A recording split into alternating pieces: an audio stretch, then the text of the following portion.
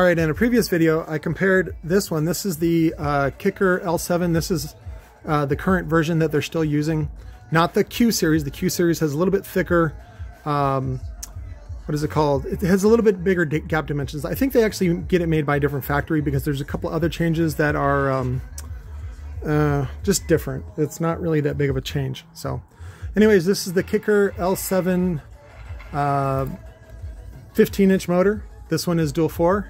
So, but to use in this example, I'm going to show you using this coil, which is actually the wrong coil for it, but it's fine. So when David Moore over at PSI, also known as fixmyspeaker.com, link for it in the description, but he is so busy, he shuts down his whole fucking website. He's like, fuck you, I'm not even going to give you parts, which is totally pimp. Believe me, it's totally pimp. I really love David's work. I just can't afford it. So if you can afford it, good. Does it mean it's the best? That's debatable. So, but again, I do things the way that I want them to be. He does things the way that he wants them to be. So I've known him for many, many years, and we haven't talked much on the phone. Mostly it's text, but he's a good guy. I like him, and I recommend his work if you can afford it. If you can't, come see me. I'm the affordable alternative.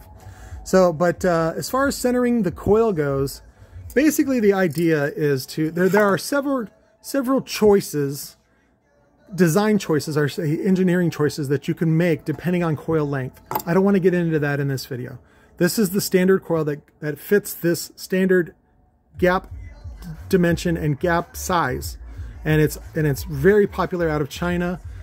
This is the standard 2 5/8 coil. Like I've explained to you in other videos, this is actually the dual 4 motor. Oh, get out of here, Mosquito. This is the dual 4 motor. So it has a little bit tighter gap. This is the dual 2 coil. And it's a little bit bigger. That's all, because it uses slightly larger diameter wire. Uses the same number of windings, the same number of, it just uses a little bit bigger diameter wire. In fact, a quick test to show you the difference between the two, if they're side by side, you just tug on the wire a little bit and the D2 coil will be a little bit stiffer. That's all, because it's thicker wire. The dual 4 version will be a little bit finer. That's all, if you can tell that. So, but what you want to do is basically find the center on here. And in this case, I think I already know it's 40 millimeter. That actually looks like 50 millimeter, maybe in between. But what you want to do is find the center. And then now you want to calculate how thick this top plate is. And when you look at the work that David has done, and I use his diagram as well, because there's typically 2 types of top plates, which is a regular, like this part right here is the thickness all the way across towards the gap. And then there's another type, which is this type, which has a little bump. Now, why they put that bump on there, I don't know. Whatever, it doesn't really matter. But you also have to calculate that. So really the best way to calculate, if you don't know it already, to calculate the size of the top plate is actually use a prison ruler like I do, and then you can squish it in there. The reason why they call it a prison ruler is because so you don't stab anybody with it, and you can fit it off inside of a gap. So I'm guessing by looking at it, it's going to be about 20 millimeter. So this is probably 15, and then this is 5. So it's going to be about 20 millimeter. So what you want to do, it's not really math, because I don't like doing it on paper. What I like doing is just taking the size, right? So now looking at, let's see, we'll get the ruler. So now what you want to do is, let's look at this. It's about 40 millimeter. So you know the center is 20. And so what you do is you take half the thickness. So if the thickness is 20 millimeter, you take half that, okay, which is 10. Half of 20 is 10. So then what you want to do is go 10 millimeters north of center, okay? So your center is 20 and go 10 millimeters north, so right there at 10 millimeters. And then what you can do is mark it with a little silver Sharpie, okay, which I'll have a link to in the description. Because some people are like, silver Sharpie, I've never heard of a silver Sharpie, oh my God. Yeah, exactly.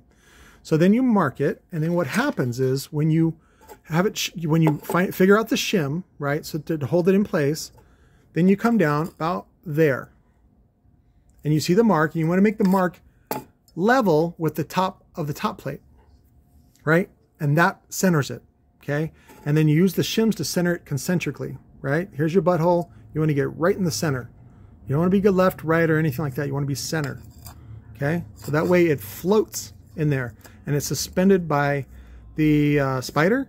And then the upper annulus, as they say, is the upper fulcrum point is the surround, which is this. See? So there you go. And that's why sometimes when people are like, they go, hey, I got this sub or this amp or whatever, and I go, okay, send me a side picture of how you have it configured. Okay? So this, you can put this bolt pattern on several different frames. So I don't know if you're using this with a spacer, without a spacer.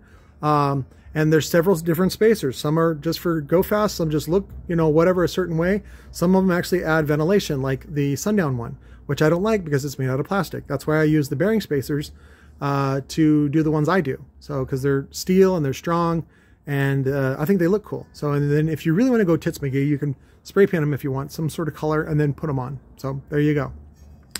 All my secrets revealed. So, but typically for venting, you only want to go about 10 millimeter anyway. You can go taller if you want. It doesn't make a difference. The only problem that you're going to run into, where's that fucking coil? That's not it. Oh, well, oh, it's behind it. The only problem you're going to run into is that you then need a taller former.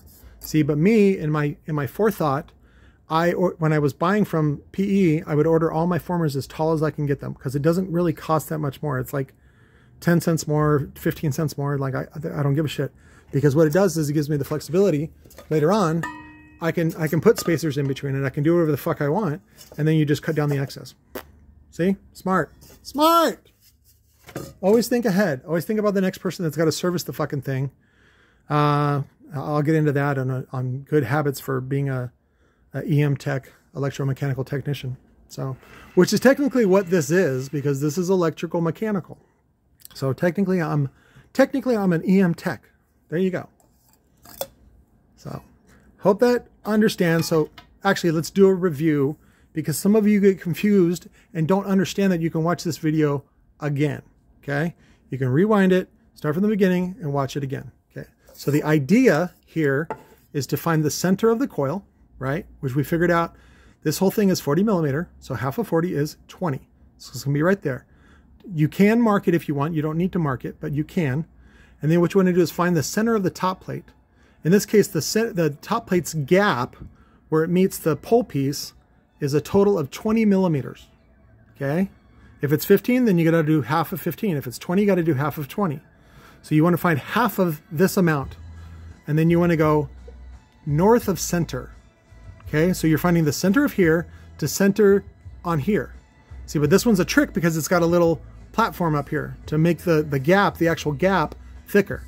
Sometimes this is, manufacturers will use this to save money. And then sometimes they'll even make this a separate piece of steel. It depends on how they're manufacturing it. So sometimes it's milled, sometimes it's pressed into place. So again, depending on the factory and whatever else they have going on. So, you know, again, like the thing I was talking about earlier about this motor being basically the same as the CVR motor from 2005, why did Kicker not vent the pole? Well, it's probably because of cosmetics, because they like that badge. And you can't really do a vented pole with that badge. That's probably why they did it. Now, does a vented pole give better power handling? Yes. But you got to understand that power handling is mostly about abuse and about handling abuse from clients, right? End users. Because end users, typically all end users, probably 95% of them are abusive, but they don't know it. Like most people that abuse other people in their lives, they don't understand or know, because they only think of themselves. You got to think of other people and how you affect them, right? How you interact with them, and it's important to have consent and those sorts of things. So, and I only say that as for you to think about other things. So you think about your woofer.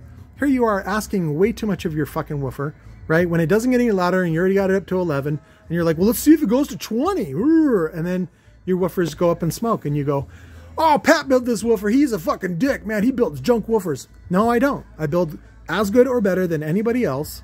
You can't build it better, okay? I'll get into that later, but you can't build it better. But for the most part, I build them as good or better than everybody else. I just give a better warranty because all warranties are bullshit. because the things they cover are only defects. They don't cover abuse. And 99% of the woofers that die, I say die in quotes because you killed them. If a woofer ever burns, it's because you burned it. If the tinsels burn, you burned the tinsels. Be responsible for your abuse, okay? Otherwise, we're going to have awkward conversations, and I'm going to have to walk you from the fucking property. Fucking perp walk. Walk of shame, motherfucker.